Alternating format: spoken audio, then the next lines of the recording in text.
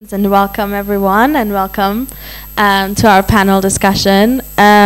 So we wanted to have the conversation a bit about mental health, but a new way of mental health, not looking at it as something that is a barrier, but something that can guide us in empowerment and in our education systems and transforming our systems.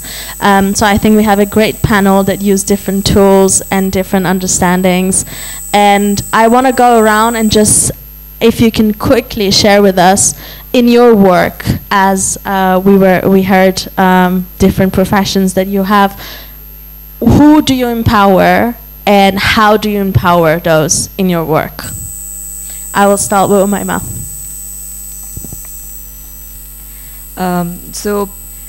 Before answering your question, I would also want to briefly talk about what empowerment means to us and to me personally as well. So a lot of times when we think about the word empowering ourselves, we think of financial empowerment. We feel there needs to be independence financially, and a lot of times we are focusing our thoughts and our work in that direction of being stable in our own lives. But a lot of times the other and the flip side of it, being emotionally empowered and emotionally stable and having that system around you and building that system for yourself is often ignored, because I feel, in my personal opinion, it's also the more difficult part. The world focuses on finances and how much money you make, and so that's something that we often ignore or choose to neglect because it's sort of the harder thing to do. So therefore, empowerment for us and for me is more about building the right systems for ourselves and for the children that we work for, and creating that space that they feel comfortable in talking about who they are, what they want to be in their lives. And so children are the center of our work, therefore, and empowering them means empowering them with the right set of tools, the networks, the knowledge and the skill that helps them lead better and more fulfilled lives.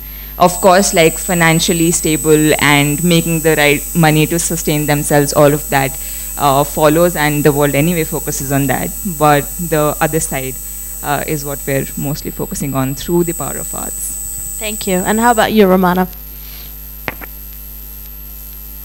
So, Assalamu alaikum, Namaste, and hello to everyone.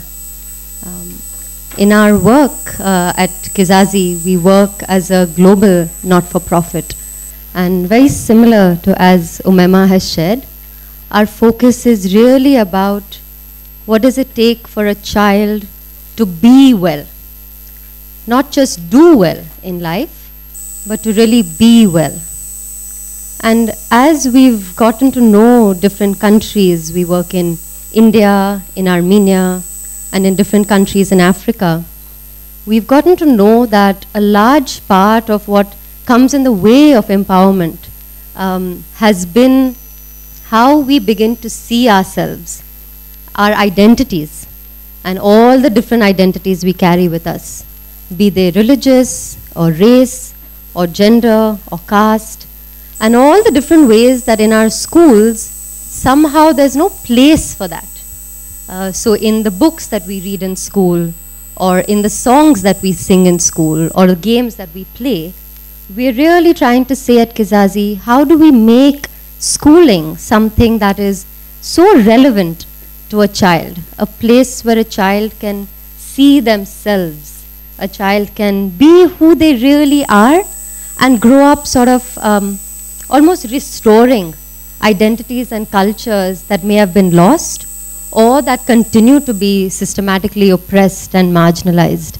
So for us, empowerment very similarly is that. It's about finding who you are and really finding how you want to show up in the world. And when you find that place of inner strength or inner just oneness with who you are, everything else sort of allows you to sort of do well. So that will naturally follow. Thank you. Yeah, I'm Parag. Strangely, I shifted from medicine to gaming. So currently I run a game company. Obviously that means that we work with young people across the globe. And while living the medicine, one of the big things I realized is the question I was carrying is, what is education? Because I worked in disasters, I worked in Gujarat, Afghanistan, on the border of Pakistan and India with terrorism. And when you go on the field, when you go with the community, when you are in the society, does what we teach or what we learn in schools is effective, or is it sufficient?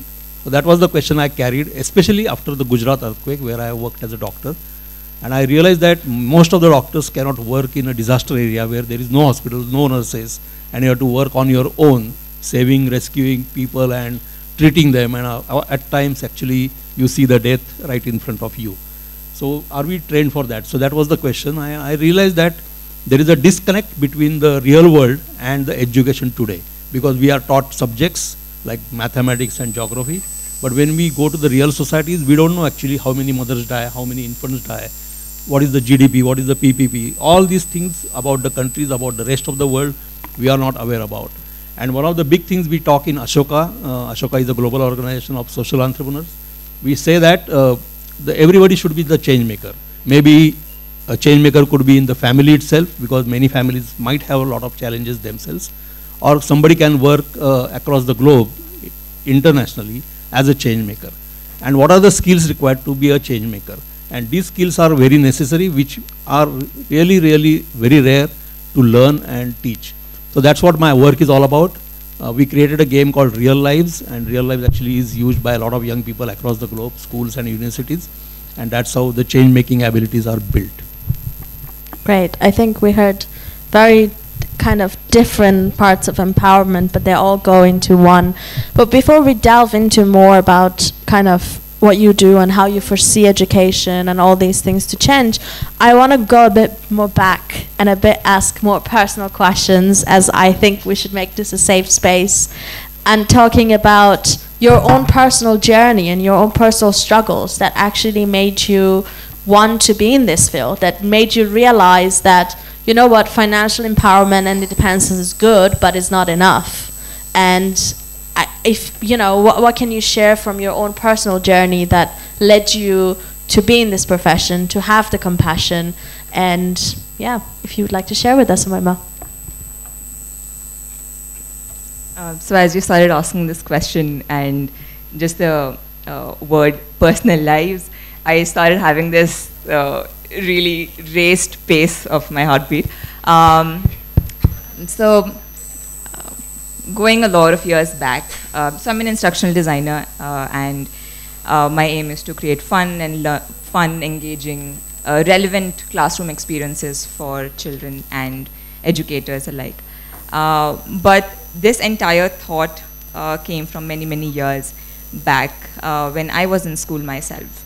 And I was in class 10 then, and we found out that my father had cancer, and those 2 years of my life in class 10th and 3 years, 10th, 11th and 12th, where everybody, we would agree, I think, talks about like getting the right course for yourself, getting the right marks, appearing for board exams, and all of those conversations were floating in the school. And in my own personal life, I was dealing with something even more deeper that I could not understand then. And while I knew that my father was going through a difficult time and he was really ill, fighting for his life, but I did not know how to really accept all of those feelings. I actually did not even know what I was feeling then. And when I was in class 12th, he left us. And that really left a mark in my life. Then, like, I was left clueless on what to do. And everywhere, like my friends and in school, we were just having this discussion on what to wear in the farewell, or like conversations like that, which I did not connect with. I could not find myself in that space in my school.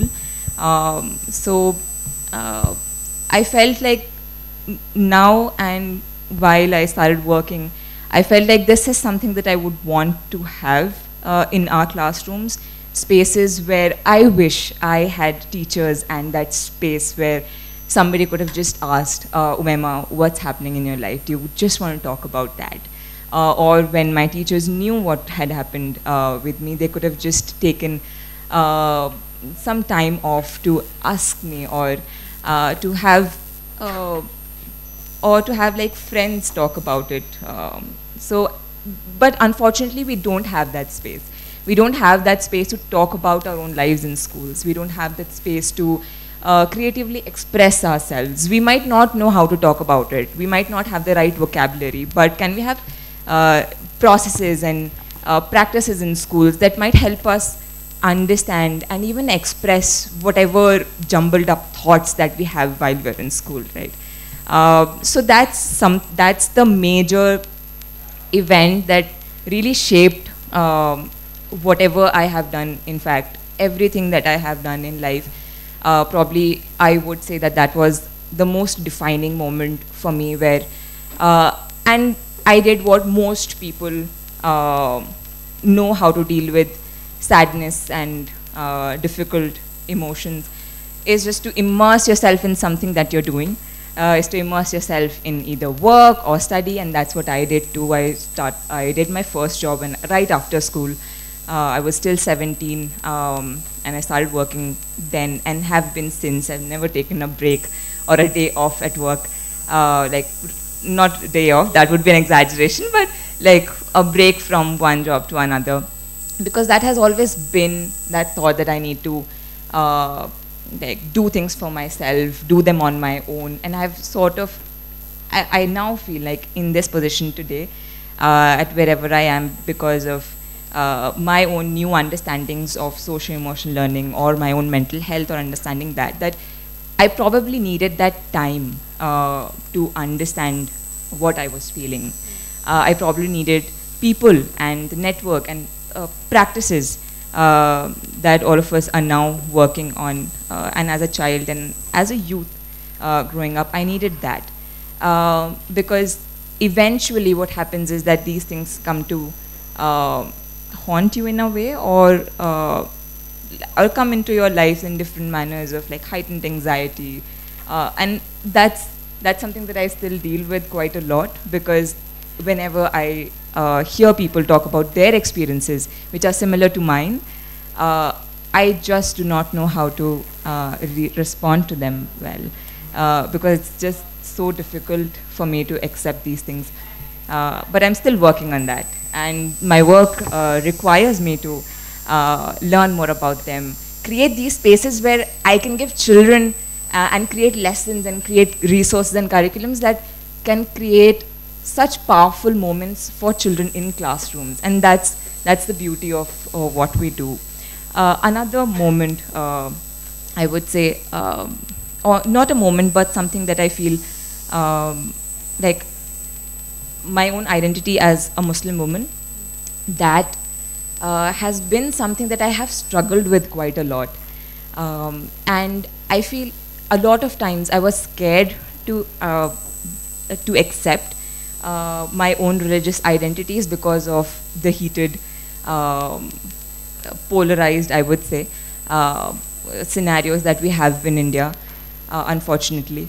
And, you know, like, these simple things of just accepting your identity and who you are also becomes difficult at times because of various different circumstances that you're surrounded by and with. So, and that's another thing that I have been very, I'm not so sure how to articulate that well right now, but that's another thing that I've been discovering and trying to understand how accepting identities and accepting yourself can also help you feel more empowered, can help you deal with your own circumstances better. So yeah. Thank you. Thank you so much for sharing. Yeah, thank you. We really appreciate it. And I think a lot of people have these moments in their lives and it shapes their identity, whether it's faith, whether it's traumatic events, whether it's, you know, moving or all these things. But it could also be small moments. It could be like, you know, little anxieties that you have, or you know, the rejections you get or the feelings that you have throughout growing up. So thank you for sharing. Romana?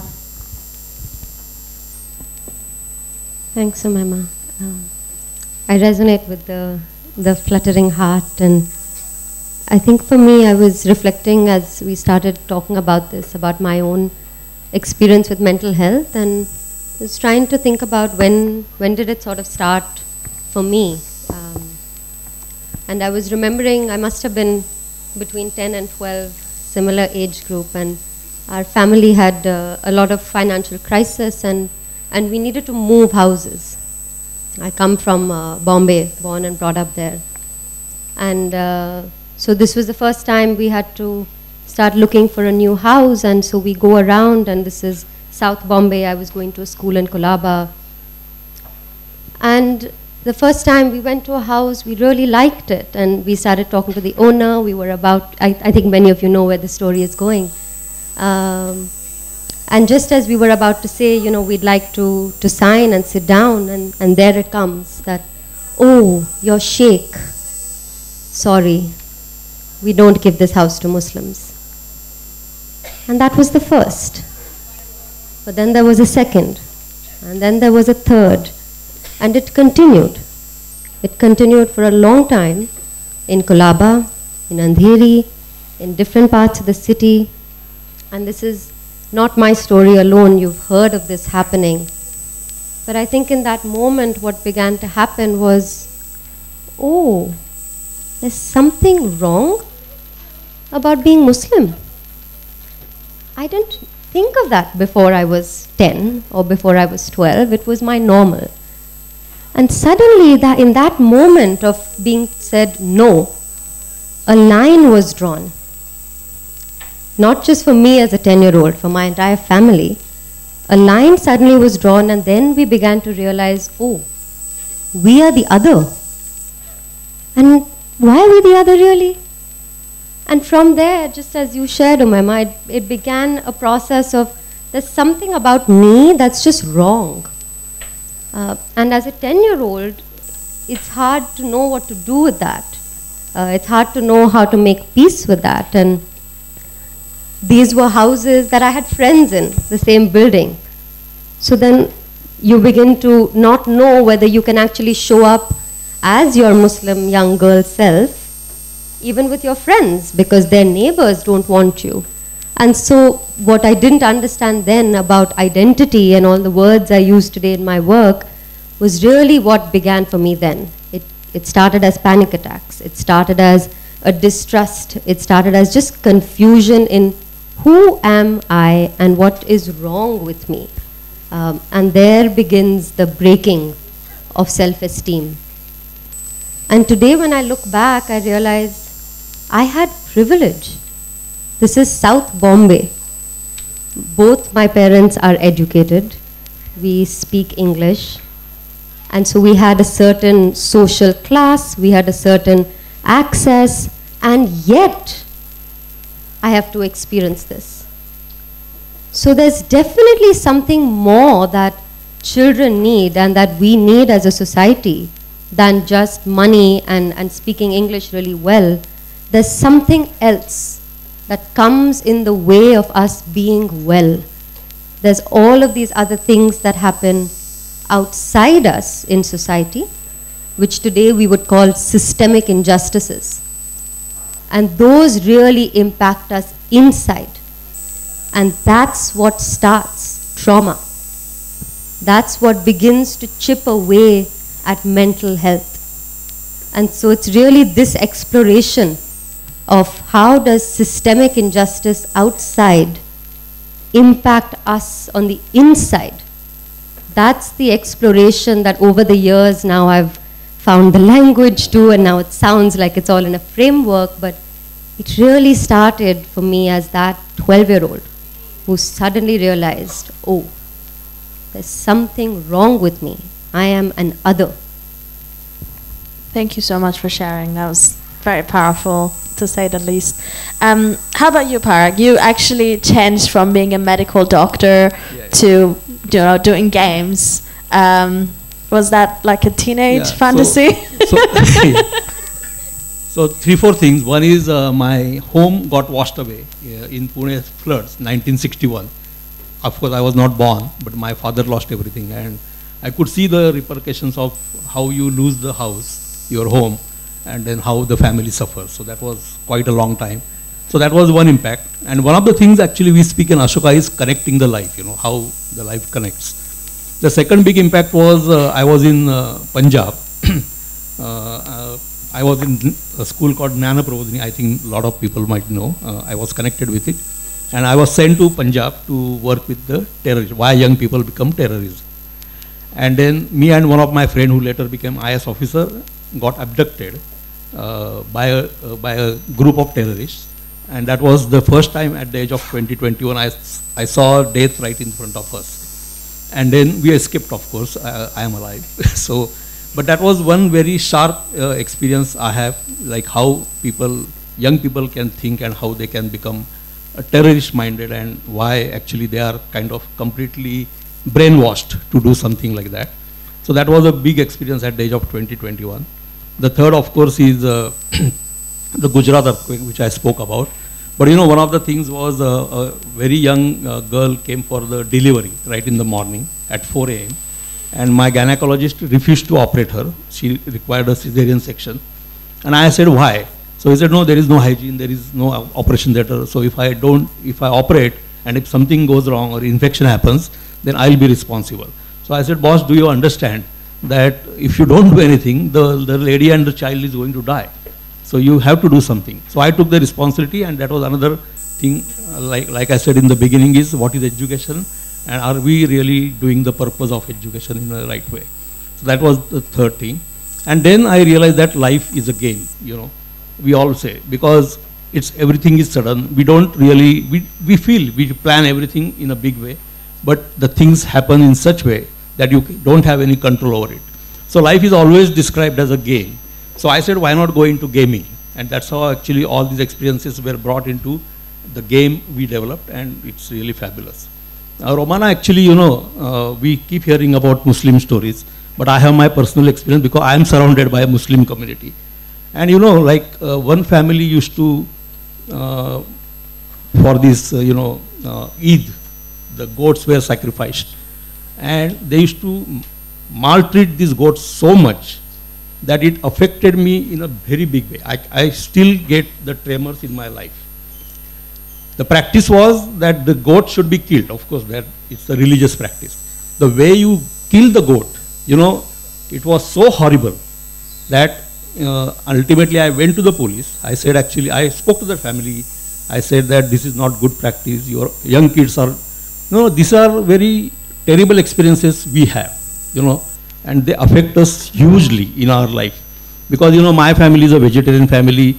We are Hindus, unfortunately, in this India, and we have to, do so many things which are really, really, so, ultimately that problem sorted out because I went to the mosque, I spoke to the Maulavi, I said, this is not the religion's practice you say. But I still get affected because it's like everybody eats chicken and everybody eats goat. But when you do these things, then it's a problem. So I don't know what is the solution for it. But because you mentioned it, I had these memories coming very strongly in my mind, and it really got affected. So, I say that it could be local, right in front of your house, or it could be Afghanistan where I worked. So, the problems exist everywhere, and we have to really find the solutions as change makers to the problem. Thank you. Yeah, I completely agree. I think it's the kind of how to make both stories heard, and talk about it and say, okay, this is my experience, this is your experience, how we can make sure that we each impact each other positively. And I think we talk a lot about what is needed, especially in education, schools, to to respond to people who are students, who are kids who are going through trauma, kids who are just trying to figure out their own identity, kids who, you know, deal with different situations of lives and different experiences. But I want to get to like, so what can we do? What schools can you, what do you think, you mentioned social emotional learning. What can exactly schools do? We have an audience of authors, teachers, and if we want to tell them what are the tools that you think can be implemented and should be implemented to actually meet these needs, what do you think? So Slam Out Loud, the organization that I work with, we attempt creating safe spaces for children in schools, and we do this by leveraging the transformative power of arts. So we leverage theater, poetry, storytelling, visual arts as mediums that would develop creative confidence skills in children.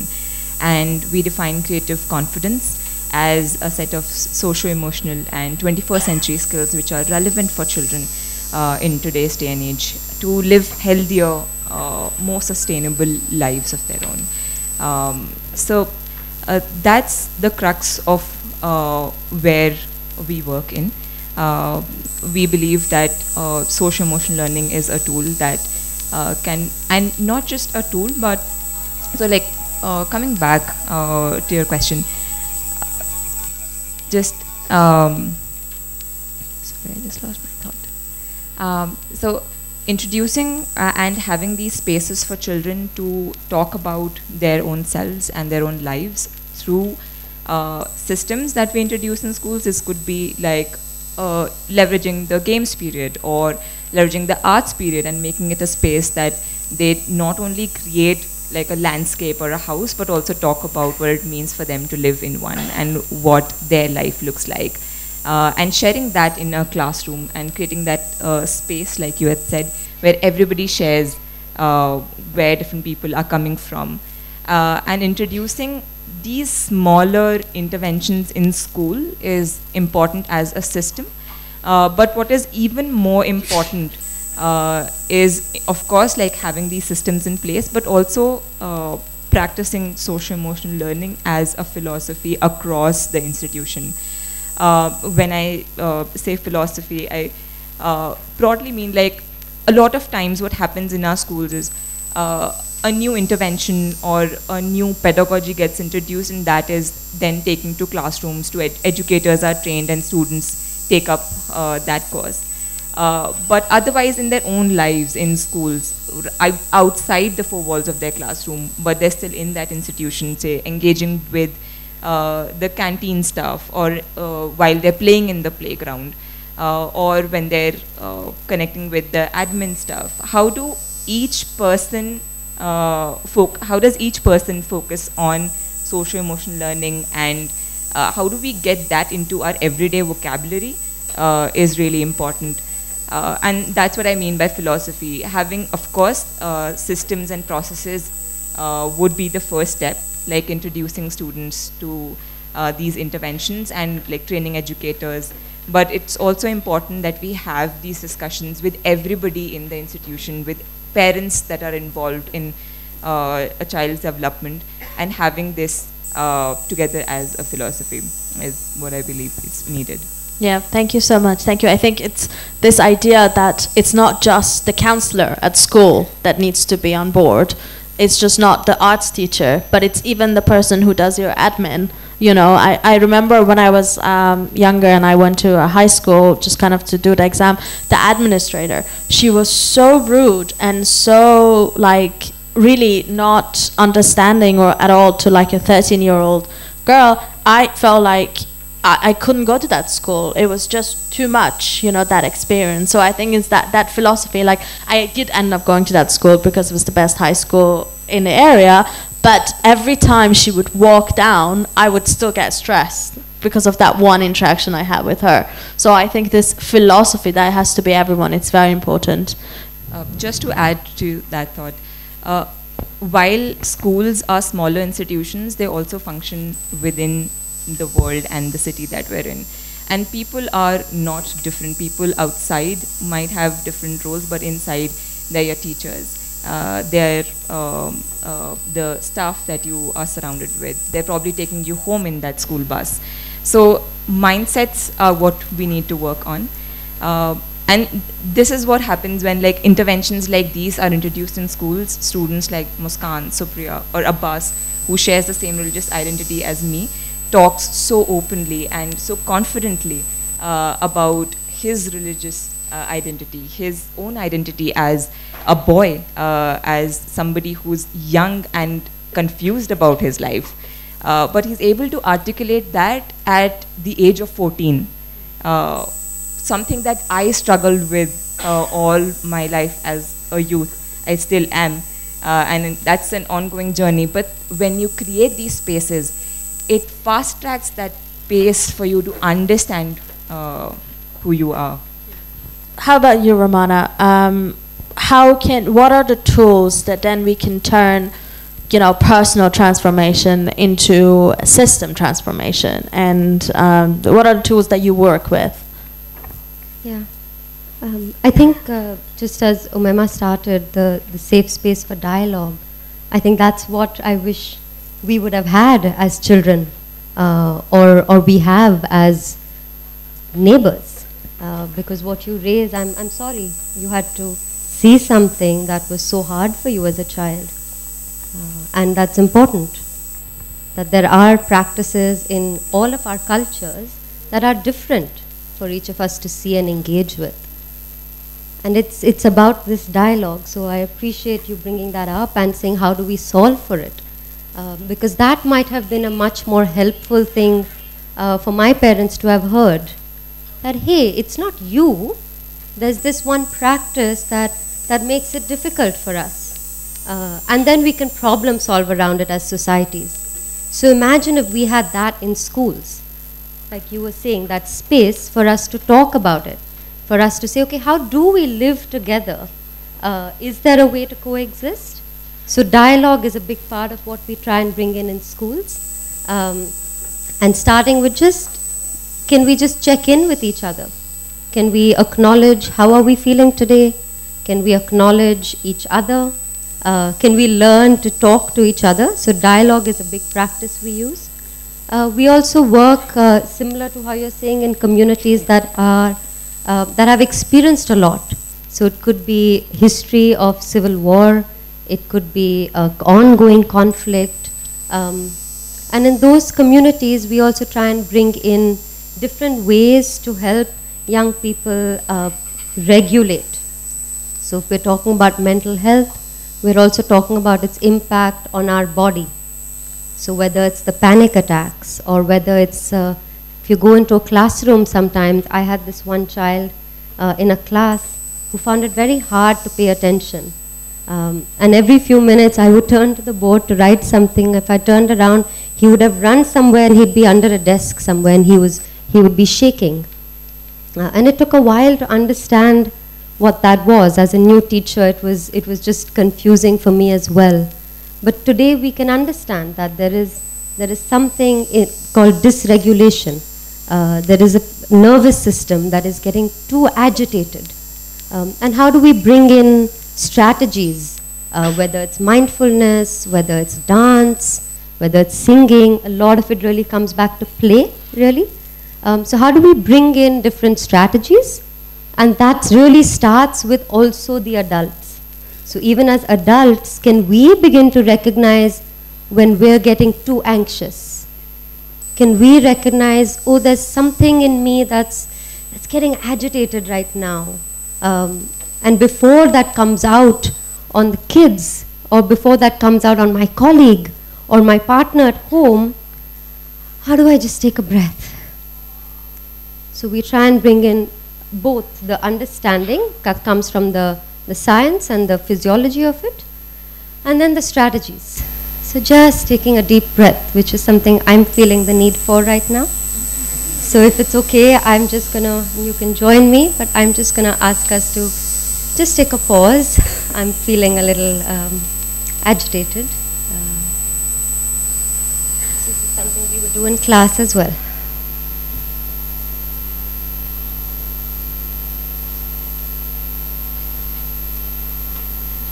Just focusing on the out breath. Yeah. It's just allowing whatever it is that may be agitated right now, or if not, for me it is. And thank you for holding that together. And thank you for sharing that. So our problem is bigger. Climate change and global warming, and everybody is getting affected. So how to solve this problem is a big question for all of us, and especially young, because they are the next generation, they are the future generation. Now, one of the big things we organized in Pune was a conference called Young Change Makers, and about 200 schools used to participate, and this was one of the halls we used, where young people find some solutions. These are from 7th, 8th and 9th standards, and they do the research. They actually, we found about 150 problems in the society. For example, nobody teaches us how to talk to a blind person, and I'm not joking. If there is a blind person sitting next to you, I'm very sure that you don't speak to him or her. And this is actually, I learned this when I went to Baba Amte, and he said that Parag, one of the leprosy patients is going to serve you the food tonight, and how you feel, just tell me. And I was very frank with him. I said, actually, I was really stressed out, and I really was really feeling extremely sad. So these are the things, these are the skills which are not taught in the school. So how you bring these skills? Now, one of the big things we talk in Ashoka, and of course it's Salzburg, is being empathetic. And teaching empathy or learning empathy is not that easy, because it's like swimming. You cannot learn swimming through a textbook. And the entire syllabus, entire school system is based on syllabus and the schools and books and everything. So the games are highly immersive. What you play from games or what you learn from games is really what you own yourself. Now, one of the big things, as I said in the beginning, that life is a game. And one of the simple things we used is that why you cannot be born as someone in the game and you live a life of that person, so that you start understanding what it means to be a girl in Afghanistan, or a very poor family in Liberia, or maybe in India also, of course, and what are the different shades of all these things which happen around you. And I am very happy that we have now about more than 3 million people who play the game. This is game driven by the real statistical data of the world. So when you click to be born randomly, like nobody decides where to be born, which religion to be born, which place to be born, what kind of family to be born, you are suddenly born. And then you start living the life. And all that happens in your life happens in the game. So there are lots of research papers written on this game. And one of the biggest research paper, which is written by a psychologist called Kalin Sikalas from New York, and she says that this game has really very strong and very powerful ability to counsel young people, because these are the people, millennials and Generation Z, who may not sit in front of me or their parents or their teachers, because they find ours is a generation which is different than the generations of fathers and mothers and teachers. That is one.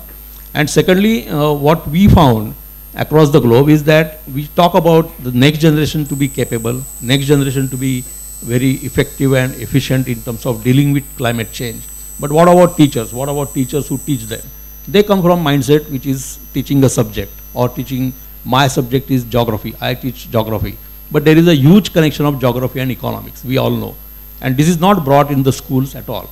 So when you are born in a, say, sub-Saharan Africa, you are in a geography, but because there is nothing around you, you are also poor. Now how you solve these problems? The other thing was, we were working with an organization called IRMA, Institute of Rural Management in Gujarat, and they, Amul, so they created Amul Varghese Kurian. So one of the big thing is how you understand the village to be functioning, how Indian villages function, because the Amul story, the success story of Amul is based on the village and the village farmers and the way they bring milk and all other things in Amul.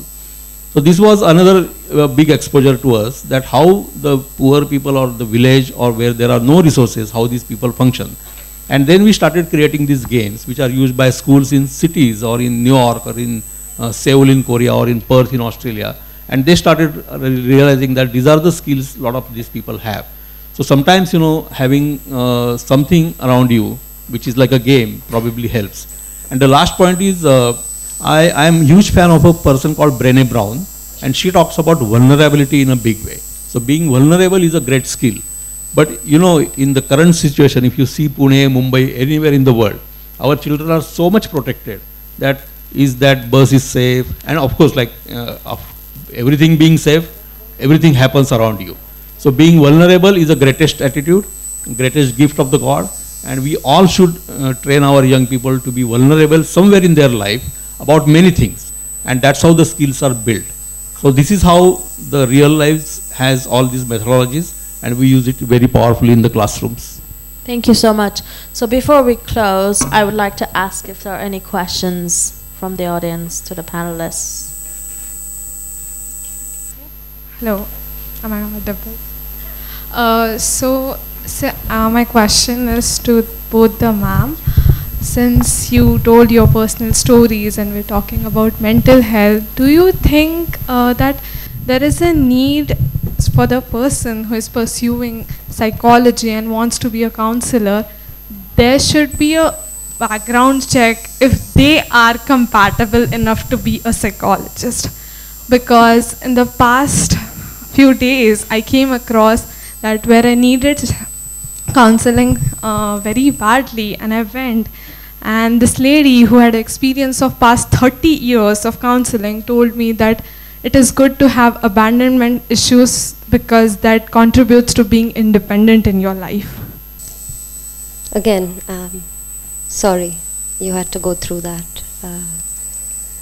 And I think anybody who's tried to get mental health support has a couple of experiences that takes a while to find the right support. I know in my training, when I got my training as a psychotherapist, a large part of the training was for us as psychotherapists to do our own work. And I found that extremely helpful. It helped me understand my own biases. It helped me understand my abandonment issues.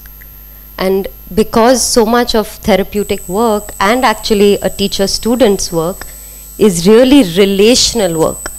It is about our relationships, and so we end up sometimes, if we aren't aware enough and if we haven't done our work, it can come out in work with others, and we see that in classrooms, we see that at our homes as well. So I don't know if it's a background check only. I would say recognizing that all of us as humans have our struggles with mental health, and if we're going to take on the profession of helping, how do we create the system to support our therapists? So where are the therapists for the therapists? And can that be part of the training? I found that extremely helpful, and I think that would allow us to have a more caring system overall. I think Romana is more trained and more experienced to answer this question. But from my own understanding and my own therapy sessions, I would say even I took a few checks and a few sample sessions to eventually end up at the one that I did. But I feel, rightly said by Romana, every one of us is going through our own journeys, and even therapists or people in the profession who might be experts might also have their own struggles and issues, and they might not necessarily know how to best deal with them. So we just need to be kind to everyone in that sense. Just giving people that space that they might not be the best people to give you advice for that particular thing, and they're on their own journey and probably and hopefully will find that for themselves to also lead better lives for others. Thank you. I once had a counselor who fell asleep while I was telling a story, so yeah. Any questions? Yes. Two questions. I'm asking this question from the personal experience as a listener of this session. So majority of this session was based on mental health, but as a listener I felt that session took a different angle in between and it went other way around. So my question is, while discussing a particular topic, can we avoid specific attributions which can lead to certain discomfort of some people, or can have a opposite view, or can be a controversial view? So can we focus on the main topic, avoiding the specific attributions about religion, caste, creed? I think maybe I should answer that question. I think I understand, but I do think what the goal of the session was very much about talking about this topic, and we started the conversation where we wanted our breakdowns to be our breakthroughs, and how each of us, our personal journeys, but then it's mirrored in what we do. And I think then all of us have this education and school at the heart of it. So that's where a lot of conversation was at, how a lot of these comfortable thoughts or, topics about faith, about, trauma, all these things are very normal, but they are not normal. As you say, it could create uncomfortable feelings. It could create a lot of points of conversation, discussion, and I think we should start having those.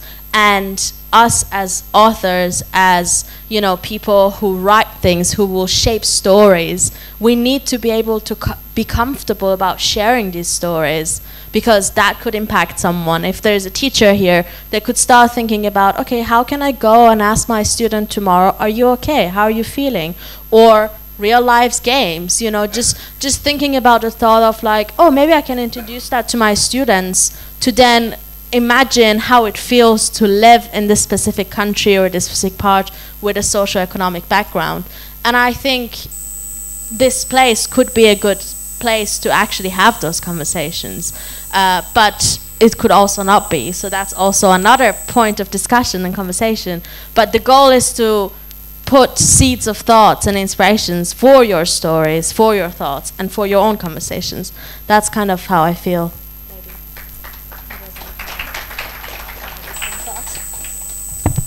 I would just like to add to your thought as well. I feel why should these conversations be difficult? I mean, why do we need to associate the word difficult with these terms?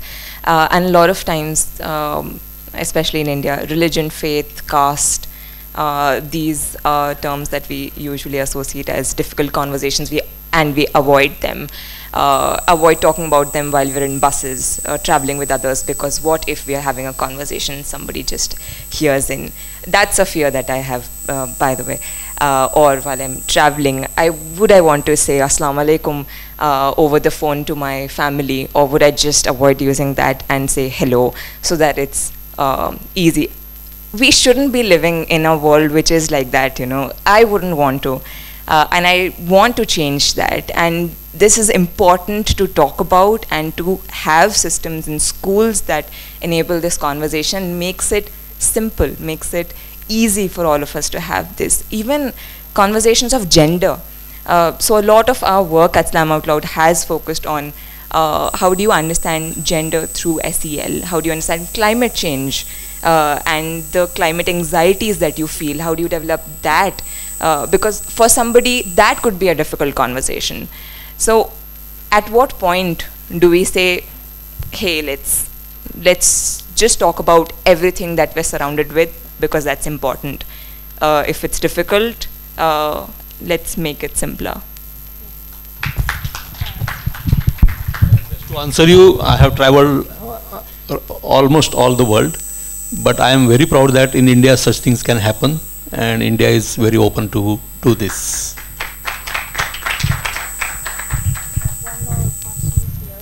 My question is for Dr. Parag. The very idea I find fantastic, where you have a game where you can be born anywhere in the world, and it's not just virtual world but real life world, and you live your life the way you actually would. This is unbelievable teaching aid, I would say. So can you tell us what is the name of that game and how do we get that? I'm an educator. How can we download it now? No, I'll be brief because it's only 3 minutes, but I'll talk to you later. But one of the I have 2 Nobel advisors on my company, and both of them, they met you like you are saying something. They were in the audience and they came to me saying this is fascinating. And one of the Nobel laureate is called Lee Hartwell. His Nobel Prize is in cancer genetics, and he found out in 2001. And he came to me talking about that, is empathy really a precursor for outcomes of cancer, for example. And when I speak about empathy, empathy is really a virtue which is given by us, by the God maybe, But it's a mirror neuron, as you know, like the way we anticipate the world and way we learn from the world is the mirror neuron theory from the neuroscience. So he said, Parag, I want to really do the research, and we are in really good touch. He's at Arizona State University. And he said that maybe there is a possibility of cancer outcomes and empathy as one thing. And secondly, I would like to tell you, as you are educator, the education is shifting to student-driven education. It is no more teachers. I go to the universities like ETH in Switzerland or Seoul or even Pune University or anywhere. The professors are telling me that they are scared to go to the classes because students know more than what teachers know. Because, for example, see gravity. So I can learn gravity on Khan Academy on a YouTube channel, and why the teacher should tell me any more about it? How I can fly a rocket is the practical implications of learning gravity. If I don't get taught about that in the school, then I lose my interest in the school. And this is what actually the RealLives does, is that it's completely student driven. When I go to the classrooms anywhere in the world where RealLives is being used, the teachers are standing behind the students, and this is what I want to see in the world. That teachers are not right in the front of the students, because they have to be responsible for what they want to learn in their life. And Amazing. That's how actually the RealLives is. Thank you. Maybe one last question. First of all, I would like to applaud the panel. You spoke about mental health in all its intersectionalities.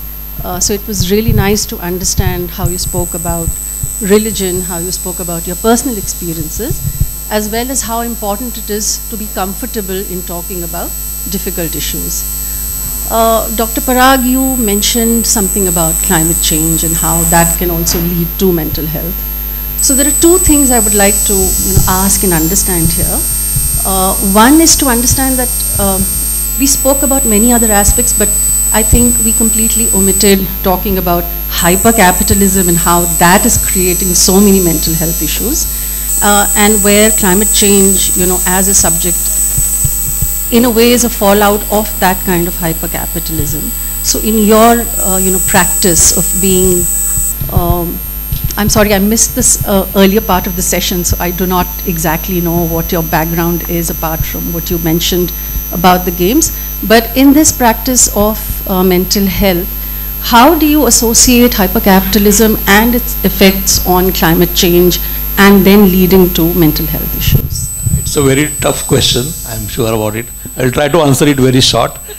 Maybe somebody would like to also. But I think, the mental health and climate change are connected, like you said, because to build yourself as a human being and what you should really use in this world, and that is what RealLives brings in, is that there are 5 billion people on this earth who are extremely in challenge. They don't get anything. And there are 1 billion people who might get everything in them around. So that is one. I am very driven by a documentary called True Cost. And it is about the garment industry or the cloth industry in the world. And it is one of the best documentaries I have seen, that how you can control yourself. It has changed my own behavior. For example, I have not bought shirt and pant for last 3 years in my life, or 4 years almost. I keep using them again and again. So, it starts from your personal beliefs and how strong you are in dealing with the climate change and something around you. And I'm also happy that my wife, it's not the right platform to say, but last 12 years we are consuming our entire garbage of our home inside. And there are a lot of people who visit my home for the garbage culture we have. My son is an architect and he works only in mud architecture and he builds only in mud. So, these are the kind of young people which I see who are coming up extremely strong, and they might do something. I think we can have a better education system so the next generation policymakers actually care about climate change and mental health.